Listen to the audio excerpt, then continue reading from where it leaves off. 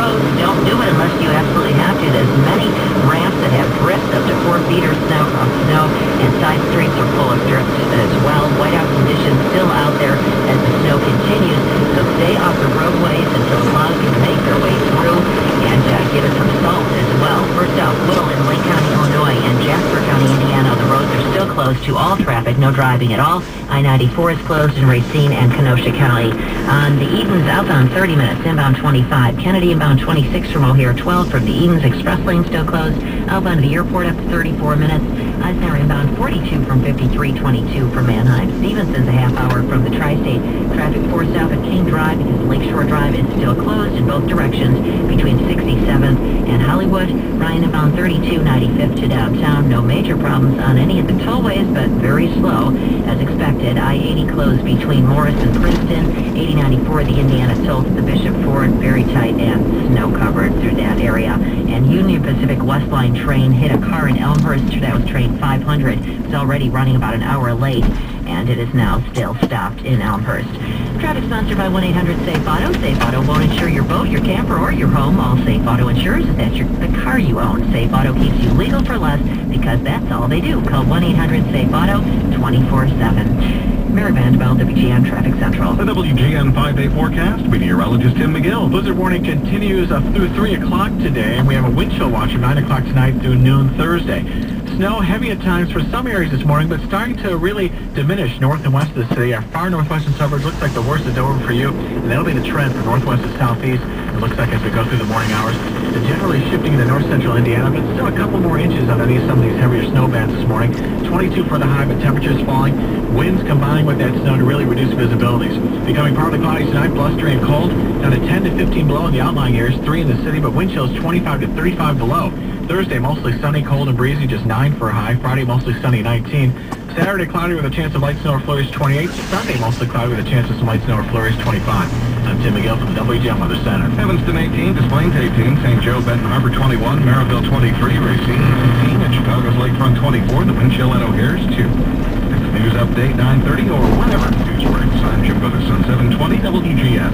But they haven't put their methods on, and there's 15 feet of pure white.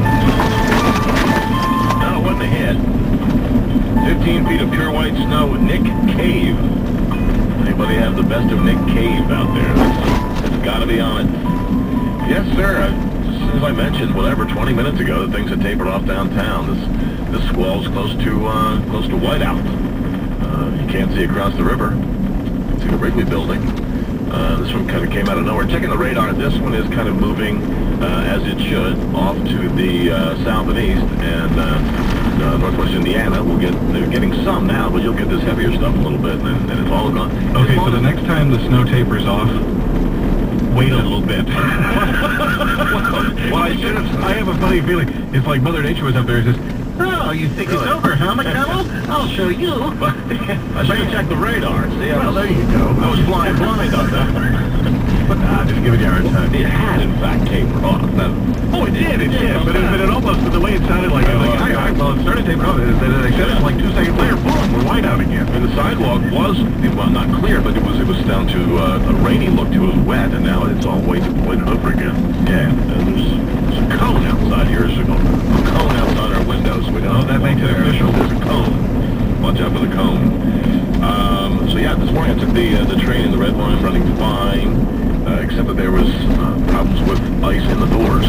The doors wouldn't close. They'd stop and go back and open and close each door and make sure they got the ice off. It's a longer ride than usual, but and I guess Rob Hart had checked in off air, said the Red Line is running fine now. Sort of light capacity, lots of room. I mean, don't go out if you don't, especially not to drive, but if you have somewhere to walk and the places are open, then go ahead and check it out. Speaking of places open, okay. There we go. Now we're cooking. Hey, Kathy, how are you? You're in WGN. Hey, I'm fabulous. How are you guys today? Great, thank you. Thank you. What do you got? What do I got? Well, we just want to let people know in the Lake County area, we have Ace Hardware that are open, we are here right now if they need us. And obviously, as the roads start getting cleared off, they're probably going to need us even more.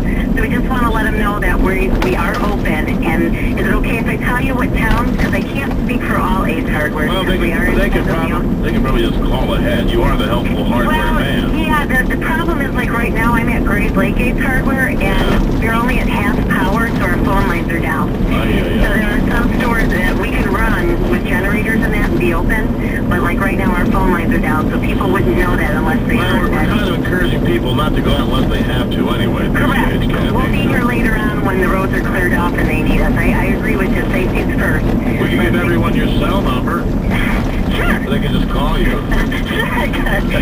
But actually, we were here. The Great Lake Fire Police Department all showed up because they all needed wiper blades, and so we don't have any 20, 21, or 22-inch wiper blades right now. But son of a, that's what I'm heading out for. For them. All right, Kathy, thank you. All right, thank you guys. Have a great day. Same to you. He's the helpful hardware man named Kathy is hard at work today. So I'm in the office this morning and overlooking the parking lot. And actually my parking space is right there. I can check on my car from there. So my car is at home, but somebody parked in my parking space. Doesn't matter to me, except they're plowing the lot and plowing around my parking space. They actually have one car plowed in. Whoever's in my space is plowed in on 3 sides, and there's a car next to it on the 4th side. So whoever's in my space, they have some serious digging before they get out. I'd bring 2 shovels, I'd bring a friend.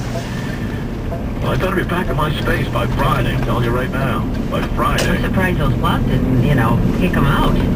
Pick them up and throw them out. They're usually pretty crazy. Well, he's not that big of a truck. It's like a pickup with a thing on the front. And, well, we got the weather shut going on right outside the window here. Here we go. I think I saw Al Roker working out back today. I mean, the weather heavy hitters were around here. The Weather Channel guy, I can't think of his name right now. He'll come to me. All the weather heavy hitters were in town. We got a lot of shot going on out there. You talk to him? Bring this guy. Mike Bettis. All right. Hey, Mike Bettis. There you are. Mike Bettis, how you doing? Good. How's the weather? Down. The 2 thumbs down. All right, thank you. Good to talk to you. Oh, good. Weather Channel. There we go. Time for one more before we... Yes, we do. Who's holding for a while? Everybody. Forrest, let's go. You're on WGN, Forrest. How are you? You guys today. Doing great, Forrest. Thank you. Yeah, I just wanted to give a big thank you to Lou Manfredini, who was on earlier today with John. Yes.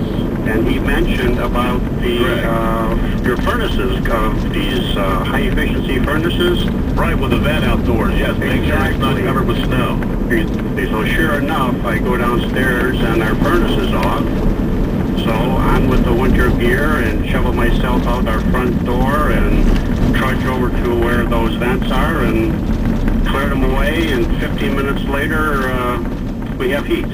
Congratulations. So anybody else who missed Lou making that point, yes, the high efficiencies, you're intaking an outflow, I guess.